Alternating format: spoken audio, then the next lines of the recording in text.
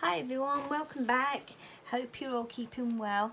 I thought I'd pop on and show you some of the sketchbook now, as I've been working hard and try and explain to you a little bit about it, about how it moved on to the neurographic art and other things that I like to do and what I've put in here. So you've all seen that I've covered this book and how I did it. There was a video showing you how I did it, but I just thought I'd show you 3/4 of the way through now. So here were some experiments that I did, some abstract from the church where I went to, so going into the churchyard and how that things led on to other things. That's what I wanted to explain.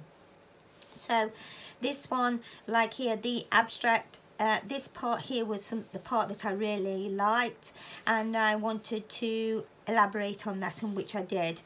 So this was obviously the church door. This particular door meant a lot to me at the time. So the parts that I just pointed out, I put together and did them lots of other times on another page here, different ways round. And you know, it was a mark in the mark making that I really liked, and I wanted to bring that into my work. And slowly, without realising it, it was getting more and more neurographic, and yes, I really enjoyed it. Here are two pieces together, but separated, and made this a nice church, abstract church. And same here, I was fascinated here by the church window and the walling and the mark making that I did underneath this. So another way of doing it. And of course then I wanted to look closely at the church windows and the stained glass windows that really appealed to me. I think it's really sad that this particular church has got, he's got the windows are actually, they're not boarded up, but they've got like metal meshing in front of them, so obviously they've been damaged in the past. So it's important that, you know, that they're kept secure and safe now. So this was one of the first trees that I did. This tree was a tree in the churchyard, and then I did neurographic lines over the top to make it more of a neurographic tree, and added runners and splatters to my work. This was another angle of the church, and again I separated it. I quite like that, and used splatters and started moving my work around a little bit more to add a little bit of movement that would add around the church rather than it being just staying straight as it is. This was just literally the straight painted of the church from across the road when I saw it. But I was really interested in the stained glass windows, and that's what this one was. I put a video up on how I did this, and again these were gridded off paintings that was cut up, and then there was marked on top, and then stuck into the book. And then I started to move on to neurographic work, which made me help to make me relax, and it also reminded me of the stained glass windows, which was something that I really want to emphasize and really look into. So that was one of the first neurographic pictures that I did, and then I went on to this one, and there's a video of this one showing you how I did it. And the next one, I don't like doing double pages like this because they always clash with each other and they were separate. This was more about movement and feeling, and getting that movement by spreading the ink across and splatters and things, and then neurographing over the top using neurographic lines. Again, using neurographic lines in here and then blocking in. In real neurographic, they tell you not to block it in and to go over a few sections at a time. But this is neurographic art, so it's a bit different. Again, this was another one gridded off, so, and then cut up. When I say gridded off, there was like a few paintings done that was masking taped down, and then they were sealed off with masking tape, and then I worked on them as though there were 6 pictures, and then eventually cut them down to what I wanted them to be. These are the marks that I really liked, and so I put them in the sketchbook, because then these are what you can put into paintings when you think to yourself, oh yes, I liked that grey flower in the background, and I loved how the purple came over the top as a swoosh, and the white was just a swoosh, and then the neurographic lines over the top. I really liked that, and it's just a small little tiny piece like that, and it's the same with this one.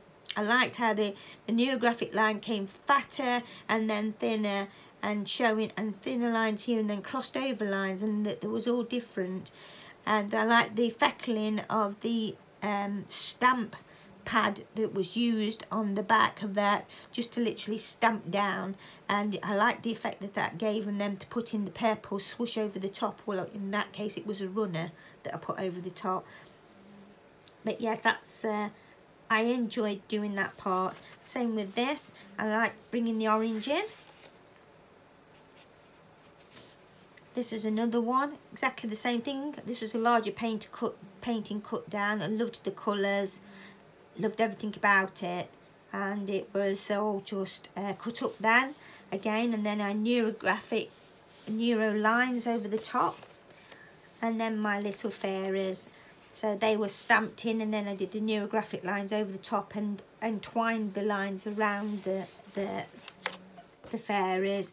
And then moving on to balls and doing neurographic lines and splatters over the top. You've seen the videos of these. Just wanted to show you out now that they're all stuck in the book and they're all nicely done.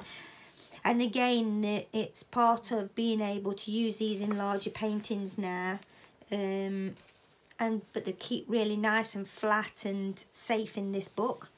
I like to leave a blank page on the other side if I possibly can, because if ever I want to write in there I can, but also, you know, it's not going to smudge then over onto the next painting, and I haven't got to worry about fixing it with some you know, some kind of a clear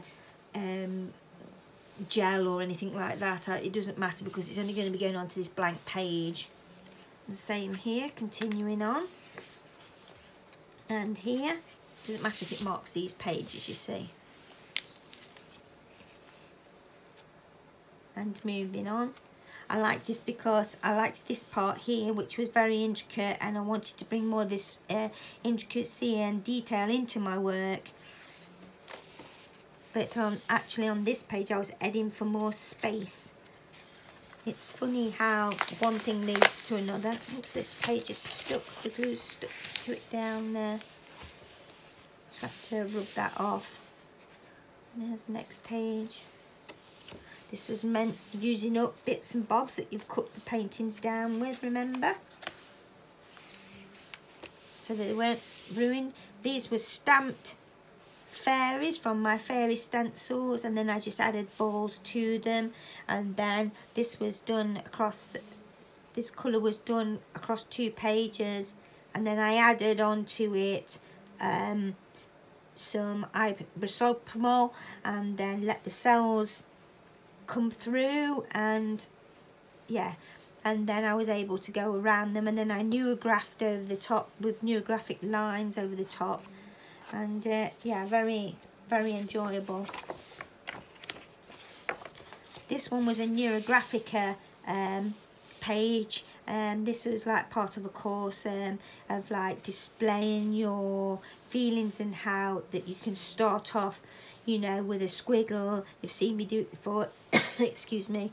And you can end up that you can display all your thoughts and all your feelings off the pages, and it makes you feel a lot better inside. I really love this piece. This was back to Neuro Art again, just experimenting with colour and running in with watercolour and things like that, and putting all lines in and splatters. This was the latest painting that I did, and then cut it up. The ideal thing is if you put them in your sketchbook, and you can still advertise these as paintings, and if anybody wants them or likes them, you know, they can just go straight on to, you can still just cut them straight out, and then you can literally just put your border over them, put them in the sealed envelopes, and you can try and sell them if you want. This just because it's glued in, they're only glued in loosely and they easily can be taken out, or you can just cut the page out and use that as a backing page. Another good way and reason for leaving your back page blank, because then it gives you chances, like I say, you might need to use that, you might need to cut it out if somebody was interested in buying one. So you can frame these and picture them and still advertise them if you wanted. I'm not really bothered about doing that. I'm just going to keep mine in my sketchbook for my own learning, because like here I was working, I wanted more space, and I love the lines that have gone in between, and I love how this here, it gives it like this, it's running in of the watercolor, but because I've done it on top of the I've done it on top of gesso, it like puddles, not too much but just enough to be able to swirl it around, and it gives it just a lovely effect all on its own. It almost looks like water, and it puddles and it dries lovely. In true normal, when you think about it, in normal watercolour painting, you're advised not to do that, but because this is abstract art and it's neurographic with the lines and the connections and everything, I wanted to do that, and it gave it a nice effect of like a pool look. But again, all looking very good ideas for doing stained glass windows still. This wouldn't be a very good stained glass window, but this part would. So you have to think about those things. With the thicker lines going round here, that's the sort of feeling that you get, is the stained glass window look from that part there. But as soon as you come down here, obviously it becomes more neurographic. Yeah, and it's the same here. Look, if the lines weren't coming across here, that again would be very much stained glass window effect. And it's like, it's just made it all really lovely. Same here again, neurographic windows, and I really like that feeling as well of stained glass window, and it gives me an idea to have a go at a stained glass window. Now whether I get the chance to ever do that or what, I don't know, but I just thought I'd show you how far I've come in this book. This was just a neurographic little painting that I did. I literally did a few circles, just drew around them, and some freehand ones, and then just filled them in, and then pulled off the neurographic lines coming away from them. Again, displaying a little bit of tension and relieving of a bit of tension, and believe you me, it really does work. So I think that's as far as I've got. I've still got all these pages to go, and yet it's really quite full. But I thought I'd just pop on and show you so far how it's all been going, and I hope you like it. Oh yes, I missed this page. This was from having COVID, wasn't it? Can you remember when I said to you that like how it builds up and builds up, and it gets to the worst part here, and then gradually all displays out into your body and seems to come away. And I did this over a few days while I was really genuinely poorly with COVID, and but it really works, you know, the tension, and knowing that it was slowly, as I was going through the stages, it was slowly releasing into my system and coming away. It was a really nice feeling. So yes, I really liked that. So I could feel myself getting better, and as I did, it got less and less and less, and coming from here too. So yes, I hope that you've enjoyed this little sketchbook tour. It's not like a normal sketchbook tour, but at least you're getting a little idea of what I've been doing. And out of these in this book, I do like this one. I like this one. I'm not so thrilled with this area here, but I like how I did this, which was half like drawn with an ink pen, an ink fountain pen, and the colours behind were completely abstracted. So it gave it movement in the sky, and these were supposed to be the trees, but I lost interest, if I'm being honest, and I didn't, you know, a little bit of collage there would go well actually. So I just thought I'd come on and show you, and I hope you're enjoying it all so far, and I will talk to you again soon. Okay then, bye.